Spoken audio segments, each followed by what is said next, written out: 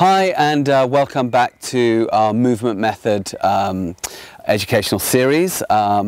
We put this out through our website ntls.co. Got tons more on there, so if you like what you see today, please check us out there. Okay, we're going to talk about your friend, the Purkinje cells. Funny name, Purkinje. Sounds like a Pokemon character, right? Like a thing with floppy ears and big eyes. It goes, Purkinje, Purkinje. But it's not. They're named after a Czech scientist in the 19th century called Purkinje, and it shows how Western oriented our history books are, because he doesn't show up in any of the Western history books. People like Leonardo da Vinci and Edison and Bell and these people show up, but Purkinje seems to have invented everything and discovered everything. He's like a 19th century Leonardo da Vinci. Check him out on Wikipedia. Purkinje. He, in the 19th century, among other things, discovered certain neurons, certain brain cells, very, very big ones, because of course back then the microscopes weren't very good, so they had to be big. And these are brain cells which are created in the cerebellum. They are responsible not just for your motor skills, but for your social skills.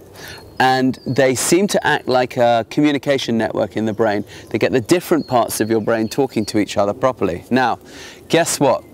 It turns out that in autism, in many autopsies on adult autists, you see a deficit of Purkinje cells. In fact, something even weirder, a kind of self-cropping, self-culling of Purkinje cells going on in the brain. No one quite knows why.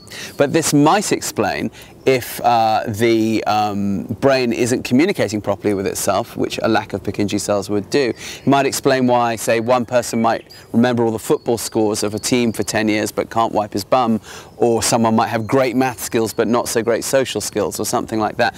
Over-specialization and growth in one area, not so much in the other area, perhaps.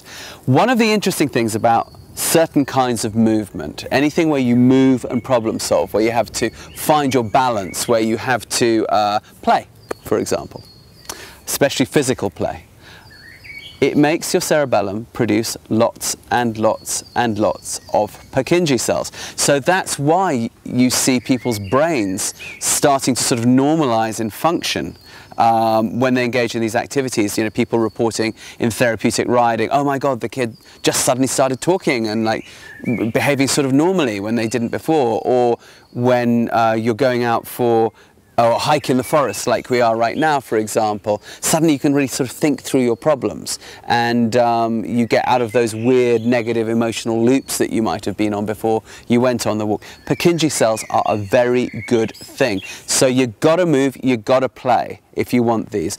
If you're coming from a position where you might have a deficit of them, you definitely want to spend all your time moving and playing. So autism parents out there, you want to be putting together a kind of 24/7 culture in your house, in your apartment, out here and in playgrounds and so on, of moving and problem solving, which is using play equipment, which is walking through these woods, which is this sort of thing. A little bit of it every day, preferably a lot of it every day, gets lots of Purkinje cells going, gets brain functioning normalized.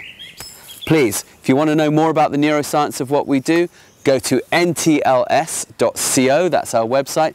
If you sign up there for a silver membership, you can get all of our educational modules, all of our behavioral modules. If you sign up for a bronze membership, there's a lot of stuff too, that's free, but $10 a month gets you access to everything, and we are constantly working with neuroscientists and autists from around the world making this available. So see you there.